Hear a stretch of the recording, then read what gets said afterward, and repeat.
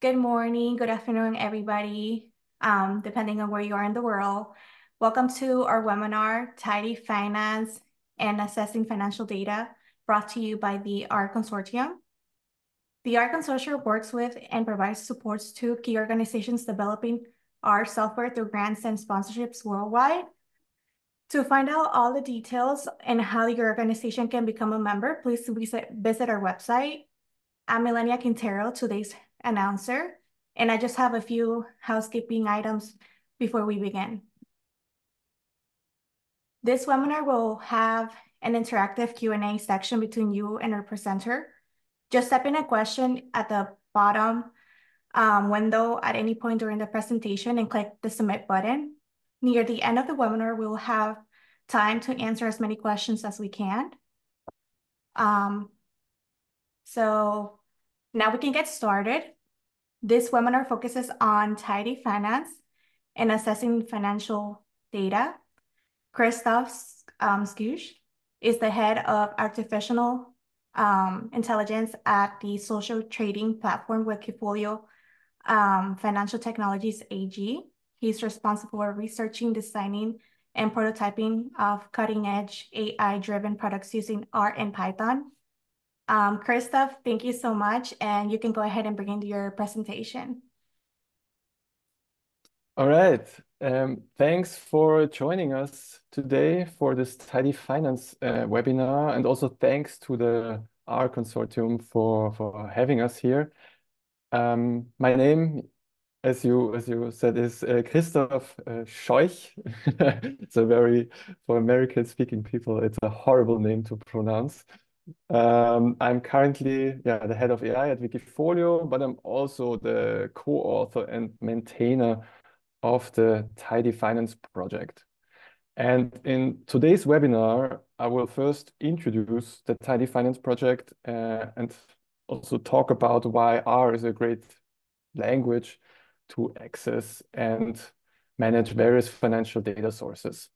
At the end of the webinar, I'm also pleased to announce that we have just yesterday released a new R package that is available on CRAN and that deals with a lot of issues that I'm talking about today. So let's start with the question, what is Tidy Finance? Tidy Finance is actually the result of our struggles as finance PhD students at the beginning of our research career, because we faced considerable challenges working on our first research projects. In particular, there was a lot of data cleaning involved, and nobody prepared us for that. And the second big challenge is that there was no code available at the time to reproduce the seminal results. So it felt like, okay, why is this so opaque? Why is nobody sharing the code? And at the time, in the last couple of years, prominent voices in the financial economics claimed that actually there's some sort of reproducibility crisis because people are not sharing the data, people are not sharing the code. In recent years, this has shifted dramatically. The top finance journals, they have some code sharing policy, and things are moving in to our perspective in the right direction, because what we want to achieve with our Tidy Finance project is providing a transparent open source approach to research in financial economics. And recently, we also introduced the feature that we support multiple programming languages. So our website, tidyfinance.org, at the moment provides the following set of tools. So first, if you want to learn about empirical applications using tidy principles as a student or as a self-learner, we have the content on our website for you to look into. Second, if you want to learn how to work with financial data in a tidy manner, then we provide resources and also the package that I just mentioned. This is actually the focus of today's webinar. Third, if you are an instructor or in any other position where you want to teach students the importance of reproducible research in economics and finance, we also provide resources for that. And last but not least, our platform also features a blog where that is open for external contribution in the area of reproducible research in finance. So let's dive a bit more into why do we use tidy all the time? Why do we emphasize this? Why not just call it transparent finance? Um, we decided that we want to follow a couple of principles when working with data and when writing our code. In particular, we think that the code should not just be correct, but it should first be designed in such a way that it is easy to read for humans. So imagine whenever you code, write a script, you're not just coding in the moment, but you're also writing a script for your future self to understand, but also maybe for your co-authors. One of the nicest compliments I've received from Stefan, who was also part of the Tidy Finance project at some point, was your code. I can read your code like I can read a novel, which is very nice because I feel like, okay, he understands what's happening, who are the players, and I was really happy about that. The second important point is when you have a complex problem, try to break it down into simpler, smaller problems, and then write functions that solve these particular problems in order to solve the bigger problem. This is very much tied to the third point. You should embrace functional programming. I mean, this is something where R excels in, and because it's very easy to do that. It's very easy to write functions to solve particular problems. And if you chain these functions together, this really increases the chances that that your results are reproducible in the end. And the fourth point for our tidy approach is that we want to reuse data structures across applications as much as possible. So I think that everybody who has experience with data has learned that whenever you get your hands on a new data source, it's very likely that it looks completely different to what you've worked with before. But oftentimes you need to combine different data sources. So it really makes sense to think about, okay, how do you harmonize the data across different sources? So, and this is also the focus of today's talk. So we will talk about tidying financial data. But before we dive into the financial data, I think it makes sense to do a quick recap. What is tidy data? I took this very nice illustration from Julia Lowndes and Alison Horst. And I really like how they visualize this quote that was put forth by Hadley Wickham a couple of years ago, because he has written a paper on tidy data, what he means about it and the importance of it. And he has this nice quote that tidy data sets are all alike, but every messy data set is messy on its own way. And I think there's a lot of truth to that. So what do we mean by tidy data? You see on the bottom, on the top of the figure, you see these happy tables, because what the characteristics that they share are that the columns are all variables and the rows are observations. So this is something that we will see in the applications further down in the webinar. And if you look at the unhappy tables, the messy tables below, they claim to have some problems that most of us have already encountered in our work. For instance, the columns are values and the rows are variables. So it's actually switched.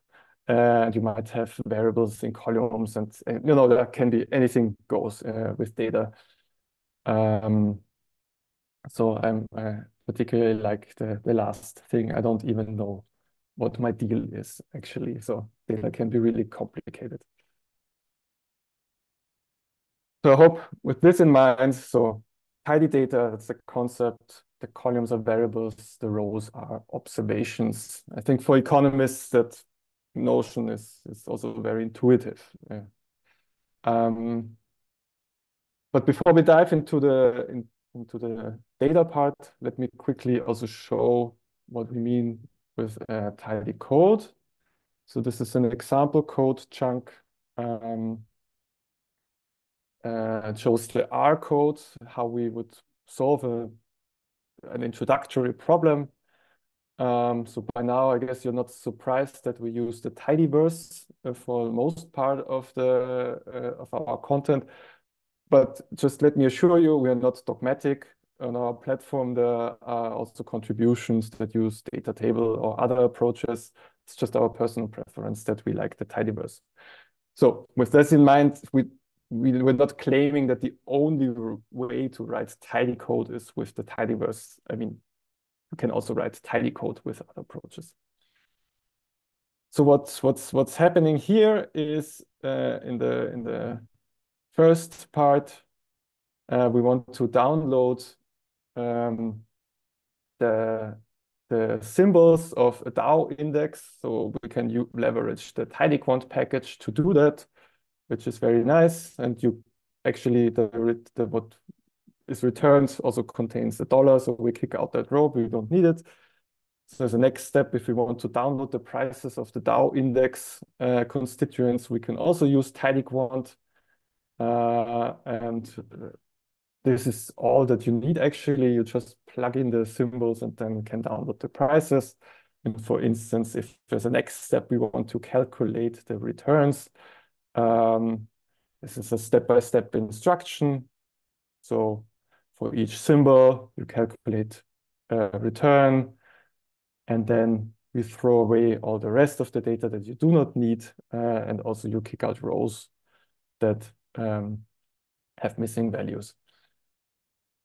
So just for completeness, and this will be just very, very briefly, I will not go into details, but we recently released also a Python version of our content where we use pandas and NumPy, and you can, of course, do exactly the same thing that I just showed you in the R code using Python.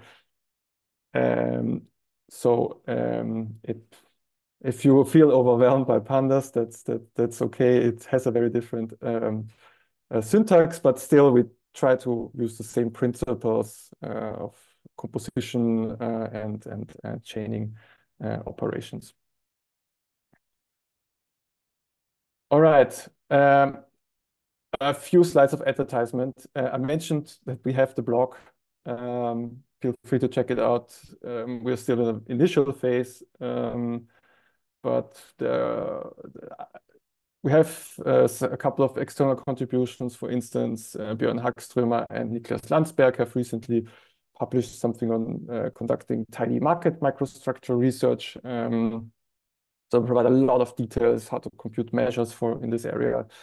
Ian Gao has wrote a post about using DuckDB to work with the WRDS data. And I have also written a short post about Farmer French 3 and 5 factors and some differences that I discovered. So if you also want to have an idea, if you want to contribute something, feel free to reach out, check out our website, and get in touch. Second piece of advertisement. So it's not just me who maintains this website. As I said, it's important for us to have external contributions, but we review the input and we make sure that the content is up to date. And it's me, Stefan Voigt, and Patrick Weiss, who I got to know during my PhD studies at the Vienna Graduate School of Finance. And recently, Christoph Scheuch, who is in Hamburg, also joined us as our Python expert. And last piece of advertisement, we have written the Tidy Finance with R book. It was published with CLC Press last year. And the Tidy Finance with Python book is forthcoming in July of this year. Unfortunately, we don't have the nice cover yet, so this is why you have this pixelated, ugly cover. But of course, we have created a new cover image. It's just not, the production team has not implemented it yet. We are very happy to have written these books.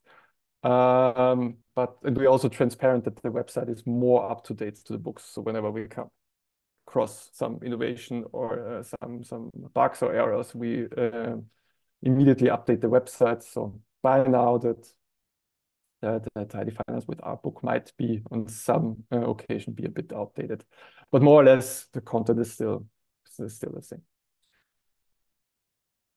All right, with this idea of Tidy Finance in mind, let's go to the main body of today's webinar, which is the topic of accessing and managing financial data. There are many data sources out there for the financial in the financial domain, and I'm definitely not gonna cover all of them in this webinar.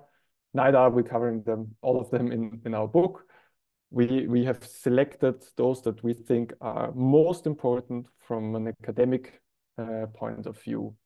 So what you typically use during your studies or as a teacher or researcher in financial economics. But let's start with the why are we doing this, or what's the challenge here? We want to highlight that it's really important to organize your data efficiently, in particular when you work on multiple projects over time or at the same time or with co-authors who also code. And if you pull multiple data sources together, you might come across the challenge that it's might be hard to ensure the consistency across those data sources. I mean, one of those consistency issues might be just related to the column names. They have wildly different conventions out there. And the solution that we put forward is that R is a great tool to import, prepare, and store data from basically any source that you can imagine. And the second point is that we think that SQLite is a great database format to organize the data because it's very easy to install. But we'll get back to that later. So in today's presentation, I will use mostly these R packages that are listed here. So for the manipulation, it's the tidyverse, but mostly it's dplyr and tidyr. And for the data import, I will show examples from tidyquant. There's also a French data package that we really like, and read Excel files. And as a storage technology, as I said before, we use SQLite. So let's start with the first data source. And bear with me. I know there will be very code and data heavy, but this is, I think, as we announced it, accessing and managing financial data. Towards the end of the presentation, I will include a few more graphs to slowly ease out. So the first data source, and I think for everybody has experience with the financials domain, is familiar with that, the Farmer French factors and portfolio. So this is one of the most, it is the most popular data for asset pricing tests since Farmer and French published their paper in 1993. The idea here is that they constructed portfolios, and the idea is, can these portfolios explain the cross-section of stock returns? And whenever you have a new idea, I have a new factor that might explain the cross-section of stock returns, you typically take the Farmer French data and evaluate whether you provide any new explanatory power. So as you see in this code chunk here, we use the French data package. We think it's a great resource. It's a bit faster than copy pasting all these URLs yourself. But and the cool thing is, I think, is that it really downloads the raw data because it does not do any manipulations. So you can do everything yourself. But actually, if you use this data all the time, it actually makes sense to clean it properly so that you can have a nice data structure and also recall that the data should be tidy. So what we do in this example, if you focus on this mutate block here, is first, and that's a very common thing, dates come in horrible forms, anything you can imagine. So what we do here is we create a month column, as you see in the data below, that just takes the first day of the month consistently for each row. Second, as you see in this, that the second mutate part here, the Farmer French data is in percentage points, which might be confusing if you calculate returns yourself with other data. So what we do here is actually that we want to have proper numerical values. So we divide them by 100. And then for personal preference, we like having column names in lowercase and words connected with underscore. I mean, might have your own preference. That's fine. But we decided to stick to that and also to use this convention consistently. So what we do is we rename all the columns to lowercase. And then also the market excess return we rename manually because its market excess is more expressive than having MKT minus RF as a column name. So what you see at the bottom is our understanding of what the tidy Farmer French factor data should look like. So the columns are variables. So we have the month, we have market excess returns, this small minus big, high minus low, and the risk-free rate. And month. So in each row is a month. So if you want to combine this data with another source that is growing in importance, so it's the Q factors. That's a recent alternative to the Farmer French data. You see that this comes also in a very different format. So what we do here is we directly read a CSV file from an URL. And I think this is a great feature that you can just do this in R. You don't have to manually download things. You can just use the URL and download it directly to your R session. And again, the first step is you need to convert this year and month to proper dates because we think that having the proper dates is important. And then we also do a couple of naming transformations to get these lowercase column names and also percentage values. So just as an inspiration for you, if you're doing these asset pricing tests, we encourage you to also look at the Q factors. And again, we have a nice tidy data format where the column names are also a bit different from what you have in the Farmer French data. But we think this also makes sense because on a theoretical level, those columns are also different. The next data source that I want to show you, because it also has a different approach how you get this data into your R session, are a set of macroeconomic predictors by Goyal and Welch. They have released this data for the first time, I think in 2008. It's just a collection of different macroeconomic variables that you can use for equity premium prediction. We also use it in our book to do a machine learning application to select factors that price assets. Why I wanted to show this example is because in this case, you cannot directly read from a URL because it's actually an Excel spreadsheet stored in a Google Drive. So it's a bit confusing for R.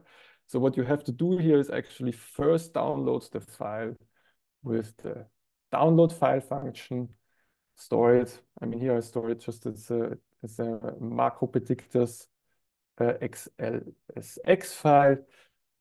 And then you can start reading it in and doing several cleaning steps and variable transformations that I'm not showing here today.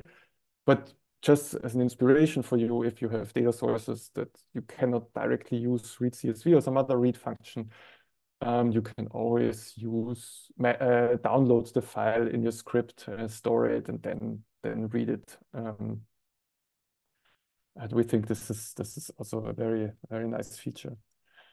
Yes, and again here it's very simple. You have similar to the other data, we have cleaned the column names. One row is 1 month, and but here are way more variables. I'm not going to go into details here. Okay,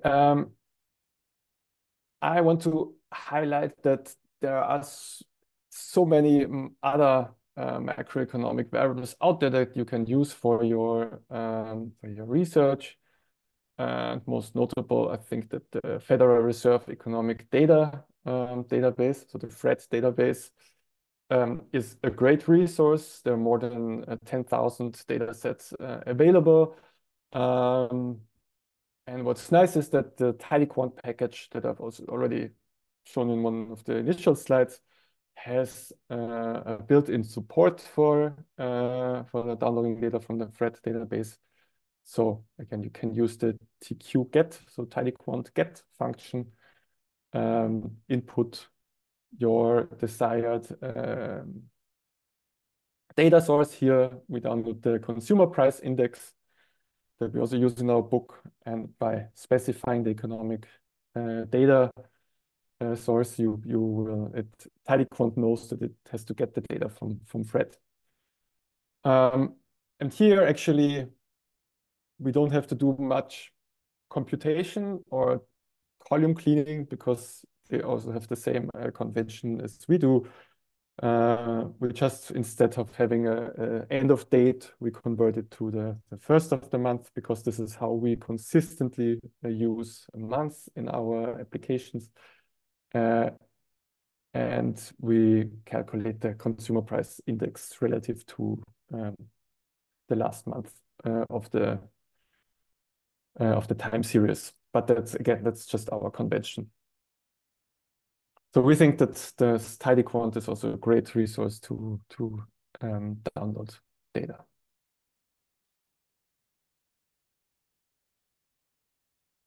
Now let's move on to the point of data storage. So I mean, as you know from your own experience, probably there are many ways to store data. I guess everybody has written CSV files.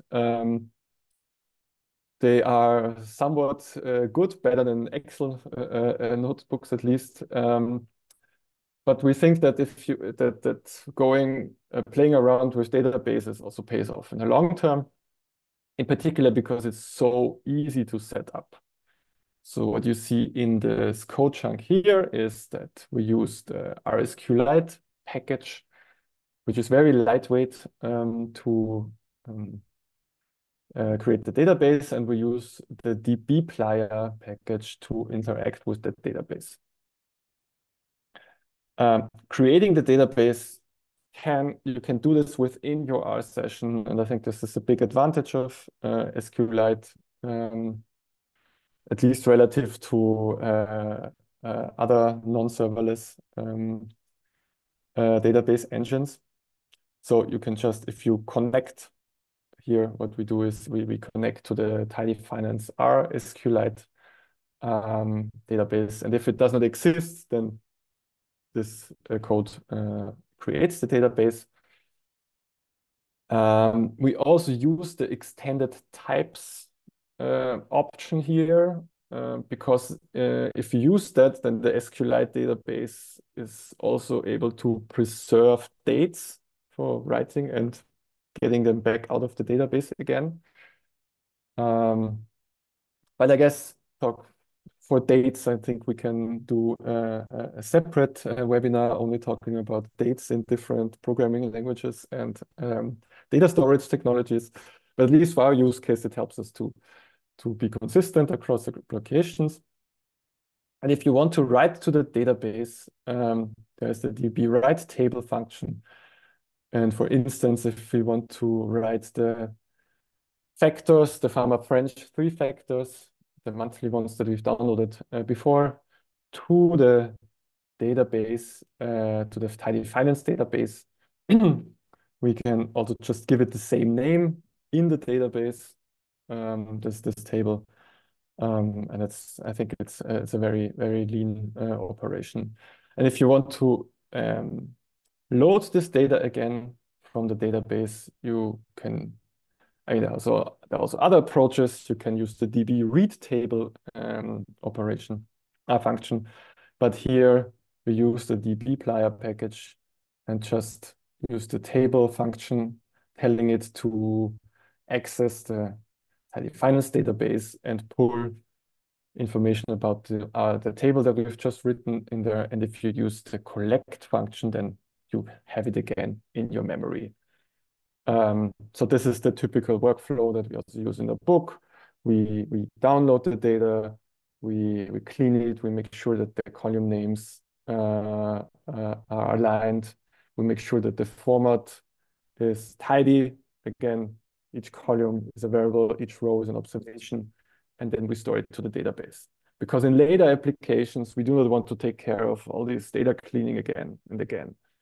So if you're working on multiple projects with the same core data, it makes sense to do it once, properly clean everything, store it, and then reuse that storage for other projects. You might wonder why SQLite. We think the big pros are twofold. So first, it's a lightweight, self-contained, serverless database engine. So this means you can just install it with this one. I mean, you can just install the package so that you don't have to install any other dependencies. And this, as you've seen in the code chunk before, it's very easy to create this database because this RSQLite package just initializes the database. You do not need your own server and all kinds of, so database management can get very complicated very quickly.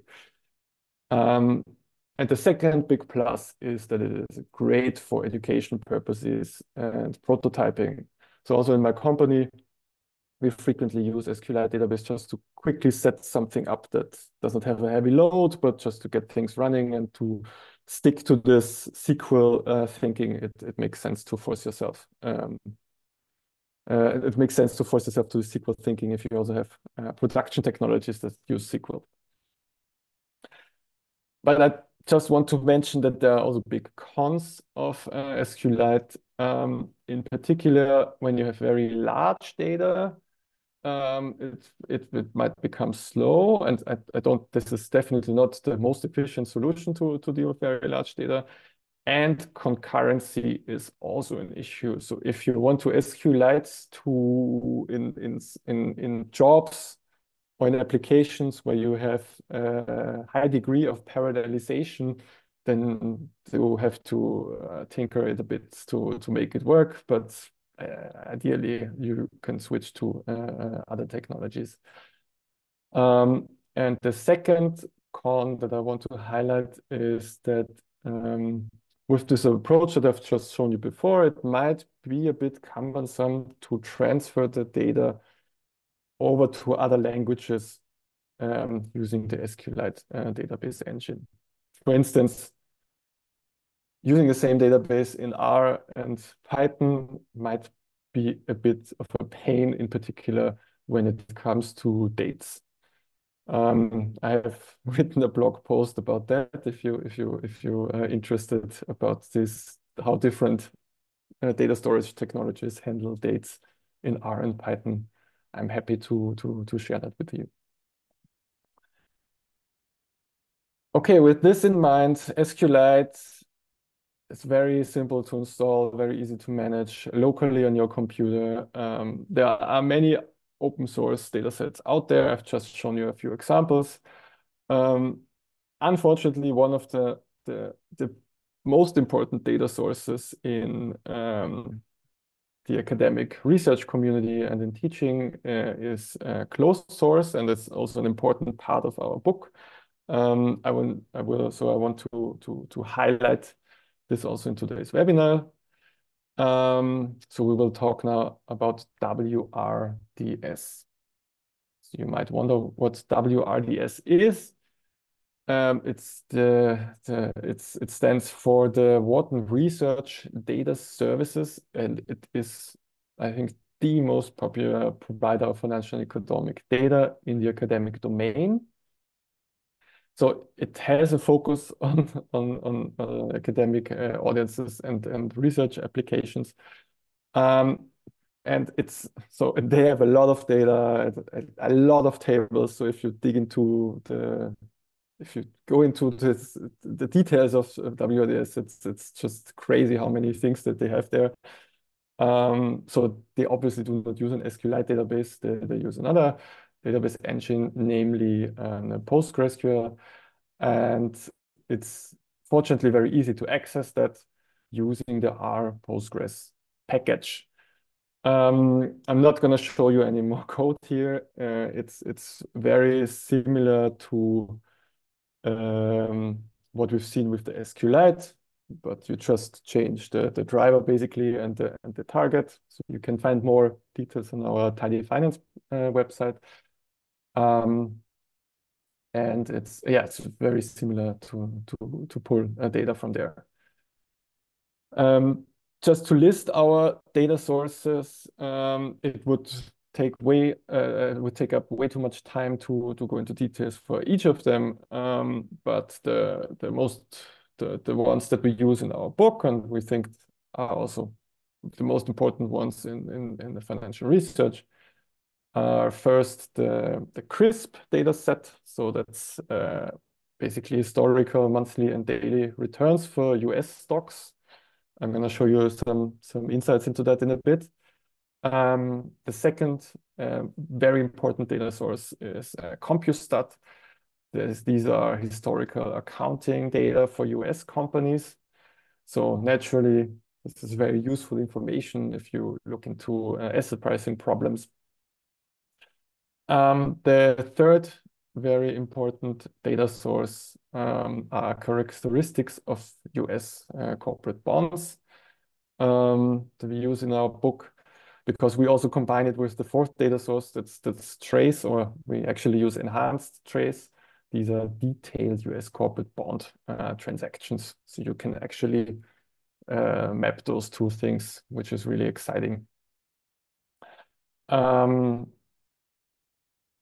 Just a brief glimpse into this CRISP data.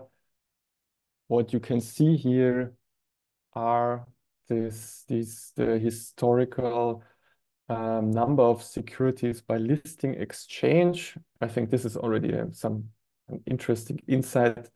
So what you have here is since the 1960s, We have the number of stocks for the New York Stock Exchange, NYSE, for the NASDAQ, and for the Amex, for the American Stock Exchange. And yeah, for instance, what you see here, that there are in the 90s, we had a peak. In the late 90s, we had a peak of stocks listed on exchanges, in particular on the NASDAQ. We had more than 5,000 stocks on the NASDAQ, and at the moment we are around below 3,000. And you can also see on this graph that Amex has steadily declined over time. There's also the other category, but to be honest, I'm not exactly sure what's in there. It's just a handful of stocks, actually. But yeah, so this is a great data resource. So if you can use that for your research or for your studies, you can do a lot of historical analysis. So that's really great. And our tidy finance approach provides you the guidance how to prepare that data and how to work with it. I also want to briefly mention the historical bond data. It's just a quick glimpse.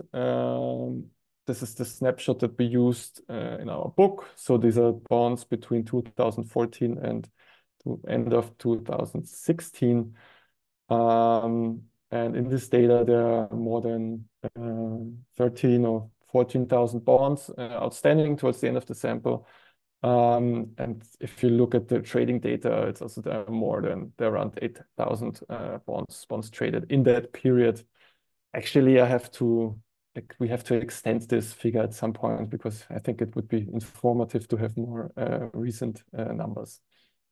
But as you can imagine, at least the transactional, the trading data becomes huge if you look at if you look at a big sample period. But of course, with R, you can also do that if you want to. I've briefly mentioned that there are, of course, many other data sources out there. In fact, we think that there's a large ecosystem of data providers. When we wrote the book, we tried to compile a list of R packages. And since then, we are continuously expanding it. So just to list a few examples that I did not talk about today, but I mean, you can directly access the FRED database that I've mentioned using the FRED-R package. If you want to have European macroeconomic data, there is the ECB package. Quandl is also a very important data source, and I think the TidyQuant package uses some of Quandl's endpoints, and many more. I mean, also for Bloomberg or DataStream or whatever, there are R packages for most data sources.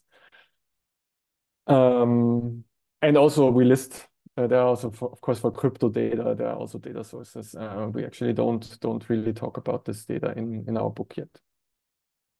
If you take a look at our list, and if you think that we are missing an important package, maybe your package that you wrote, and you think this should be on that list, then please reach out to us using our contact at tidyfinance.org, or you also find it on the website how to reach us. We are happy to extend this list. And with this, actually, we arrive at the end of today's webinar. I hope I've given you an overview of what the Tidy Finance project is about and some inspiration for how financial data can be cleaned and why it is important to clean that and ensure consistency. I want to close today by mentioning that we have also just yesterday released a package to Khan, the Tidy Finance R package. The idea is that it provides a couple of helper functions for people who are familiar with tidy finance with R.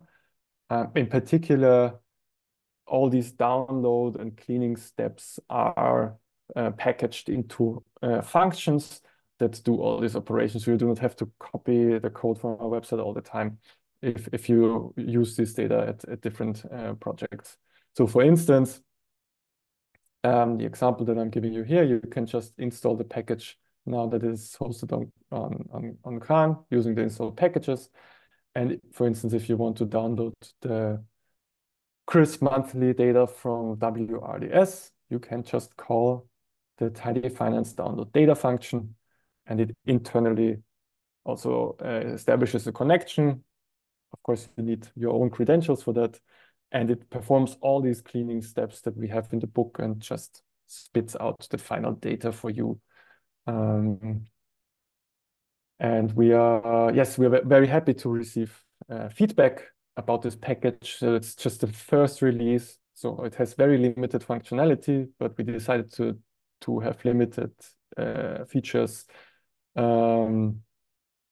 Initially, because we're not sure in which direction we should extend the package. So we really rely on your feedback on what we should do with this package. Yeah, and just three main takeaways for the end. So we provide detailed open source material on tidyfinance.org if you want to learn about financial applications yourself, or if you are a teacher. There are materials there. If you need teaching materials such as slides or solution manuals, please just get in touch with us. We're also very happy to learn who's using which material, where, so, and also collect feedback on that level. If you have an idea that would be a good fit for our blog, feel free to reach out at an early stage, not when you have written the blog post, but before you will write the blog post. And for instance, if you're a master student and you want to showcase your work in a different format than your master thesis, we can also use our blog. And last but not least, if you want to get updates on the tidy finance front, feel free to follow me for news on LinkedIn with my Christoph Scheuch name. So thank you very much. And now I'm looking forward to the Q&A.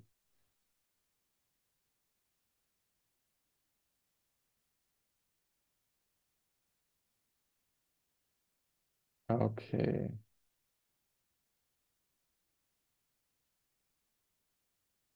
So I see that there are already some questions answered. And there's one open. Why does other correspond to null on the first graph? Okay, null. Yes, it's so the question is actually about this one. It's not zero. It's just very, very small. This is why it looks like a flat line around zero. And it's a good point that you raise it. I think for the future, we could even think about excluding that one. In particular in presentations, I think it raises more questions than it answers.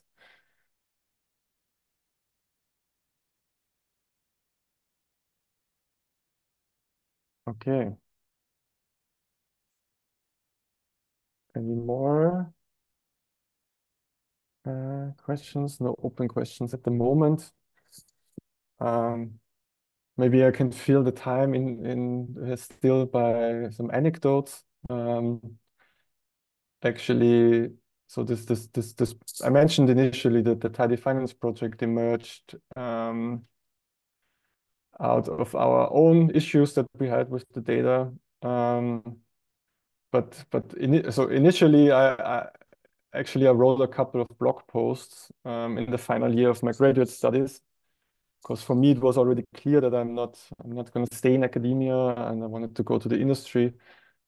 And I figured that I have no idea how asset pricing works. and I wrote blog posts how to replicate the famous Bali and Engel book on cross-section of returns in asset pricing. Well, I'm not exactly sure about the title.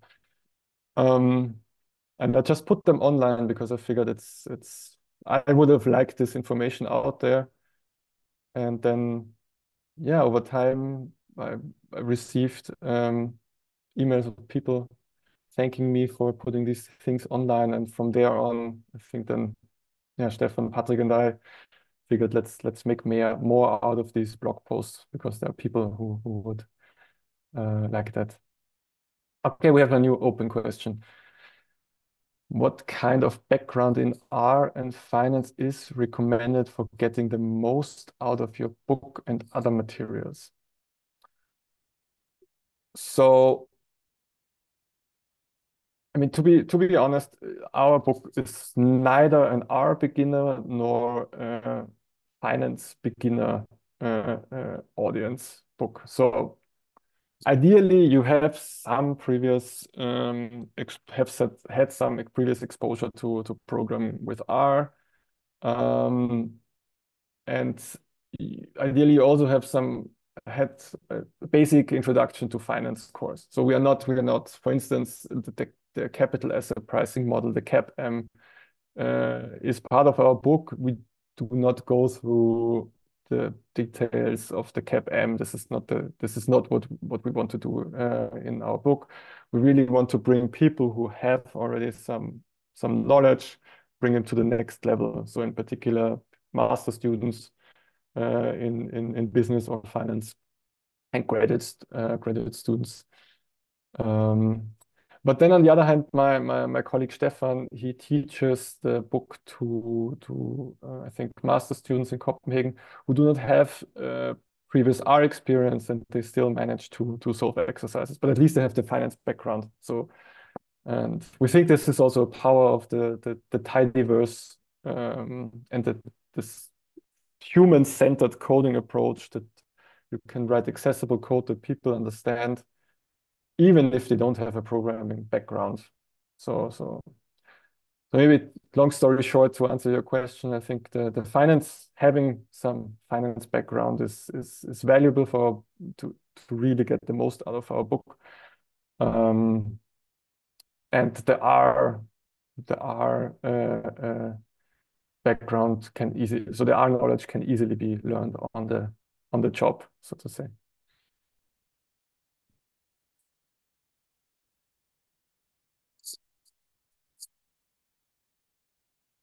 Okay. Um,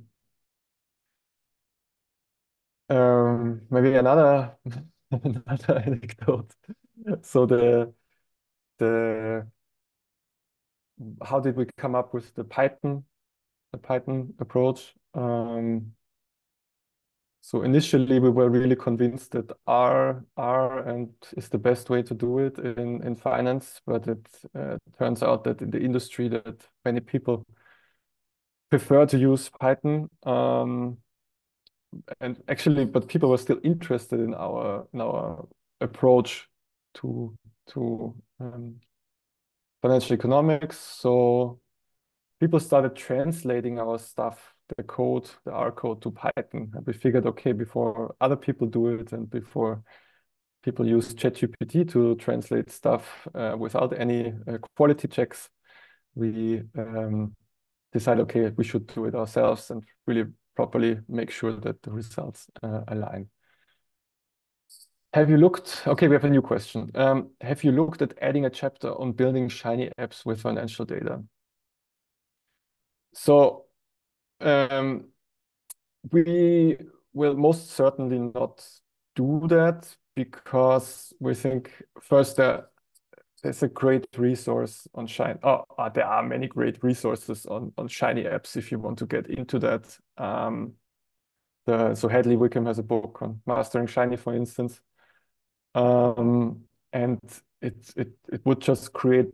There's a lot of overhead involved with Shiny apps, and I think that would just go beyond the scope of our book.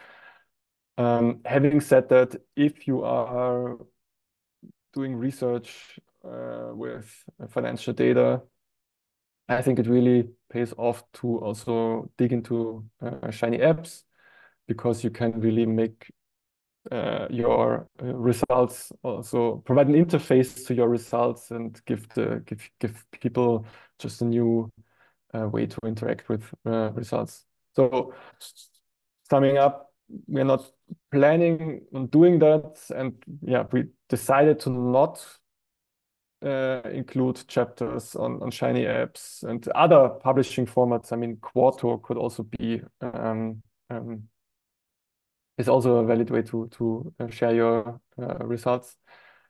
Just because we don't have the expertise, and the book would explode, but nonetheless, we think these are great things to learn.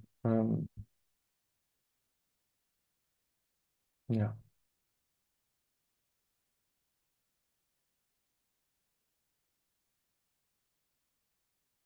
Okay.